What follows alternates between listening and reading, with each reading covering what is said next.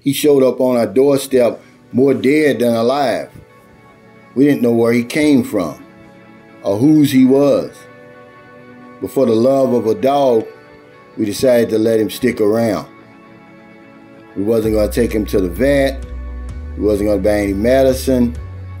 We just thought we'd show him some love in his last days. But something happened on the way to the pet cemetery. He didn't die.